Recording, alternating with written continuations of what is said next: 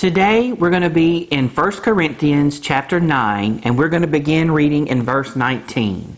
Paul has written a letter to the Corinthian church talking about being a servant to all, and in there, as he goes on into chapter 11, he talks about the sacraments of the Last Supper. And we're going to kind of tie this together and learn what it really means when we talk about Holy Communion. 1 Corinthians chapter 9, beginning in verse 19. For though I am free from all men, I have made myself a servant to all, that I might win the more. And to the Jew I became as a Jew, that I might win Jews. To those who are under the law, as under the law, I might win those who are under the law. To those who are without law, as without law, not being without law toward God, but under the law toward Christ, that I might win those who are without law. To the weak I became as weak, that I might win the weak. I have become all things to all men, that I might by all means save some.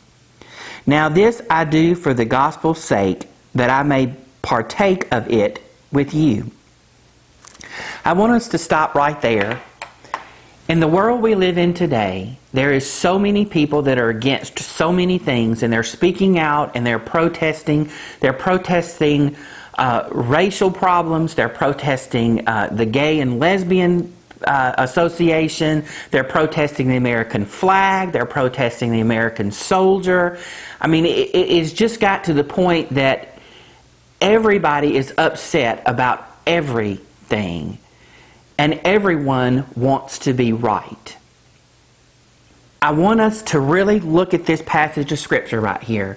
And Paul is saying he became all things to all men, that he might win them toward the gospel. He's talking about unity. He's talking about being joined together with one cause. And that one cause is Jesus Christ. Now, I understand that the Bible speaks out against a lot of different things and has a lot of people up in arms about a lot of different views. But I think we're missing it.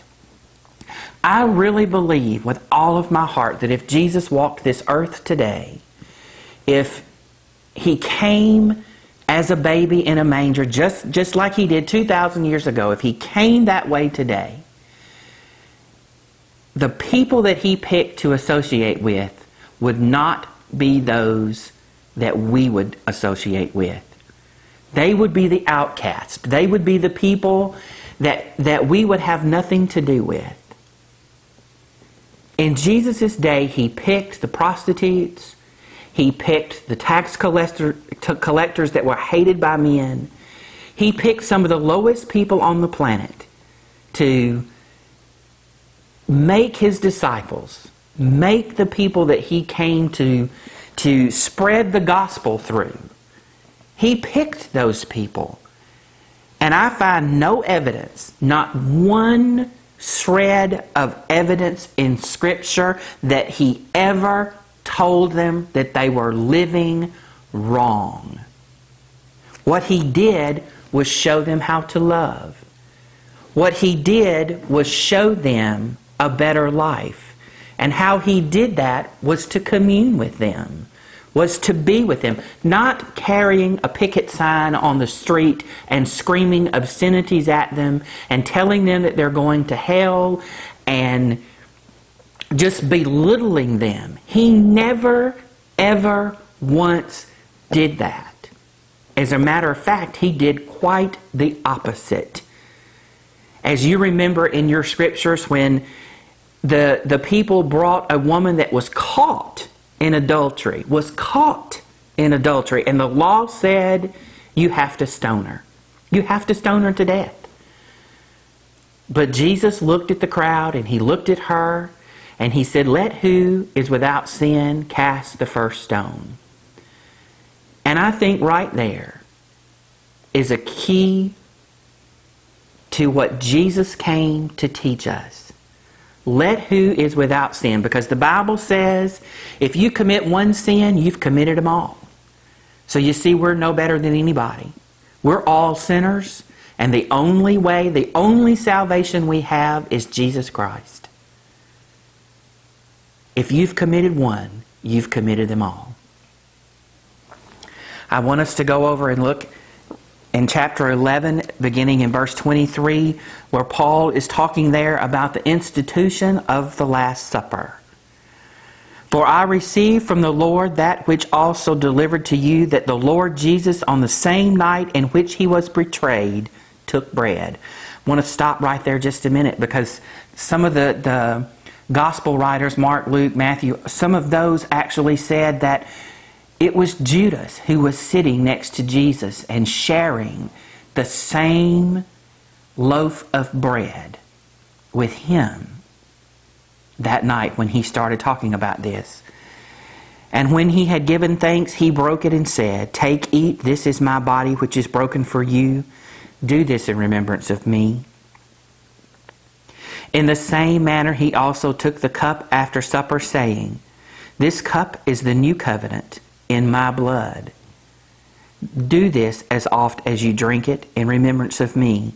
For as often as you eat the bread and drink this cup, you proclaim the Lord's death till he comes." I want us to look right back there at verse 25 one more time. This cup is the new covenant in my blood. What is the new covenant? Jesus said we're to love God with all of our heart and love our neighbor as ourselves. That is the new covenant. It is that simple. It is that easy. I want each of you, if you have watched this video to the end, to think about this, to look into your heart and ask Jesus, is there anything in my heart that needs working? Is there any bitterness? Is there any resentment? Is there any hatred in my heart? And if so, Jesus, please, please help me to uproot that and get rid of it. And when you have prayed that prayer, I want you to think about communion. And the reason why I want you to think about communion, why I think it is so important, is because when Jesus sat down at a table, being a Jew, when he sat down at a table and he invited all the people to come and partake of this, the holy sacraments, and he says, "Do this in remembrance of me," he is saying all is forgiven. It is done. It is finished. So when we break the bread, and you can do this at home. You don't have to wait to go to church. You can do this at home. Just get you a piece of bread and tear you off a piece of bread, remembering that this is the body of our Lord Jesus Christ that was broken for you and for me and all who call upon his name, no matter what they've ever done or what they will ever do. If they call upon the name of Jesus, they shall be saved. That is what the Bible says. This is his body which was broken. Take and eat it. And then remembering this. This is the blood of our Lord Jesus Christ that was shed. One drop of this blood saved all men from now, those that were born in the past, the present, and the future. One drop of this blood saved them all. This is the blood of our Jesus, Lord Jesus, that was shed for me and for you. And know that when we have done this, that we have been forgiven. And Jesus loves us, an unimaginable love. I hope you remember this, and I hope you take this to heart. We have to change the way we see people and the way we love people. Thank you, and you have a blessed day.